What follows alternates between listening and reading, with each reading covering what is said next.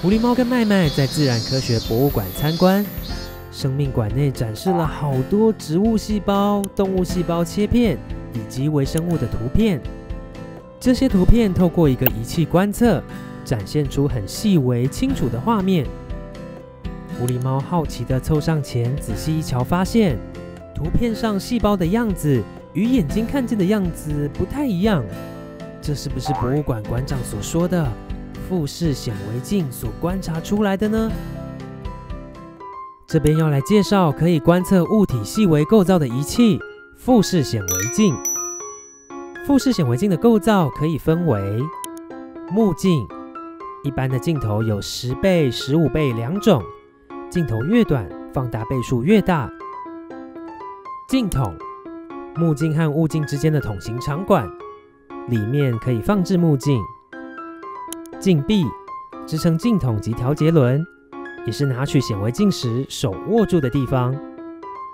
粗调节轮，用以调整物镜和载物台间的距离，使物体影像清晰。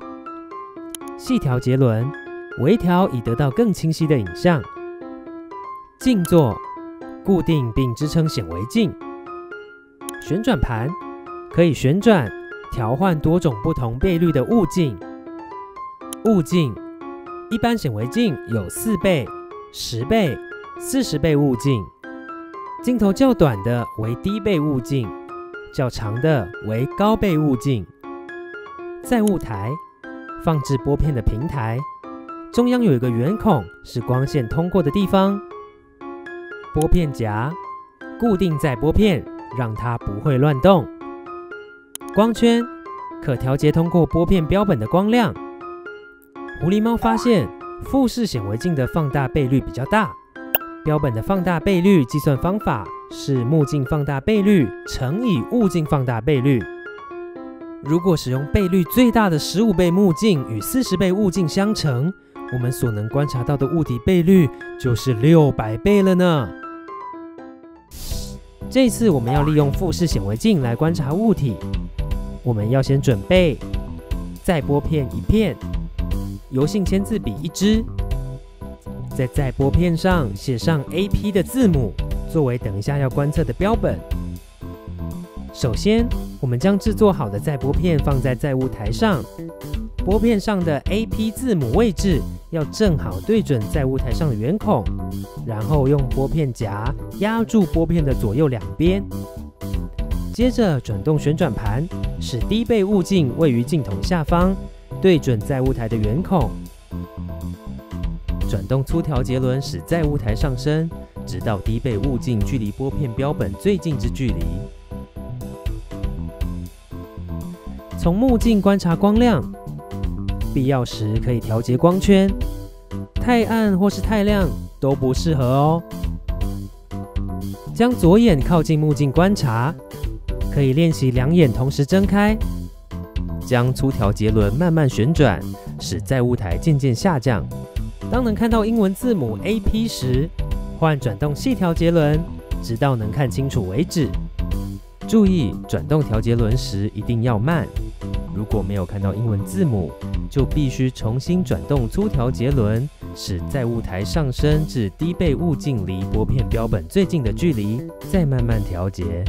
用低倍物镜观察后，如果要换成高倍物镜，则必须先将要放大的部位移到视野中央，而且能清晰看到，然后直接转动旋转盘。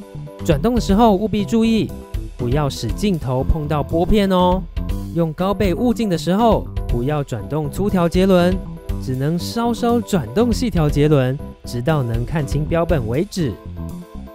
从复式显微镜的目镜观察物体时，将拨片标本慢慢向前、后、左、右移动，注意观察视野中的影像移动的方向有什么不一样的地方。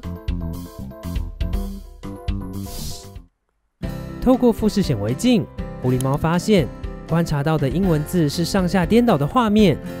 麦麦也发现画面不仅上下颠倒，还左右相反。狐狸猫与麦麦怀疑是不是自己的显微镜坏了。博物馆馆长笑着说：“哈哈哈，很好，看来你们有用心观察。的确，相较于解剖显微镜所看到的影像与实际物体方向相同的正向，复式显微镜所看到的影像是上下颠倒、左右相反的反向。因此，在移动拨片标本时，我们需要以与视觉画面的相反方向移动，拨片标本才会移到我们想要的位置上。例如，如果画面中被观察标本位置偏右，我们则需要将拨片标本往右推，视野中看到的影像会往左移动，才会置中哦。而且，复式显微镜只能观察透光的标本，所看到的成像为平面的；解剖显微镜还能观察不透光的、有厚度的标本哦。接着，麦麦又注意到画面中的影像似乎不够清楚。馆长过去看了一下，的确，在画面中影像显得相当模糊。馆长解释，当所见的影像模糊时，我们需要调节粗条节轮来使影像可以看见。如果你发现你的影像已经看出形体了，粗条节轮也已经无法让它更清楚的时候，你就可以转动细条节轮来使影像更清楚。接着我们来练习一下，用复式显微镜观察草履虫时，发现视野中的草履虫从右下方跑出视野外。如果我们要将它移回到我们的画面里视野的正中央，那我们需要将载拨片向下列哪个方向移动呢？ A. 左上方 B. 右下方 C. 上方 D. 下方。答案是 B。 在使用复式显微镜时，因为所看到的画面与实物呈现上下颠倒、左右相反的状况，因此我们在调整物体时，需要将所看画面在脑中翻转一下，成为它在载物台上正确的位置以后再移动。题目中草履虫往右下方移动，是依据复式显微镜所显现出的上下颠倒、左右相反的状况来看。草履虫在载物台上是往左上方移动，因此我们要将它拉回观察视野内，就需要将拨片标本往右下方移动。经由博物馆馆长的带领下，狐狸猫与麦麦对于显微镜的了解更多了。来复习一下复式显微镜与解剖显微镜相同与相异的部分。两种显微镜所观测到的标本放大倍率，都是经由目镜与物镜的倍率相乘所计算出来的。而且在观察时，需要先用低倍物镜观察，再转至高倍物镜。转至高倍物镜之前，需要让标本位于视野正中间的位置上。那复式显微镜与解剖显微镜相异的部分呢？包括所观察到的物体特性。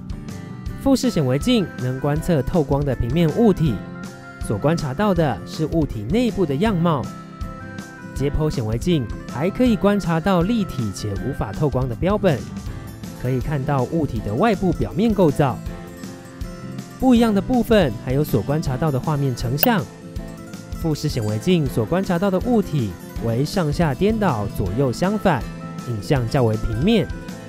解剖显微镜所观察到的成像与标本的方向是完全一样的，而且所能观测到的画面具有立体感。好的，让我们总结一下复式显微镜的介绍。物体的放大倍率是以目镜的倍率乘以物镜的倍率所计算得出。如果要获得适当的焦距使影像清晰，可以调节粗条节轮及细条节轮。复式显微镜的物镜镜头越长，倍率越高，而目镜镜头越长，倍率越小。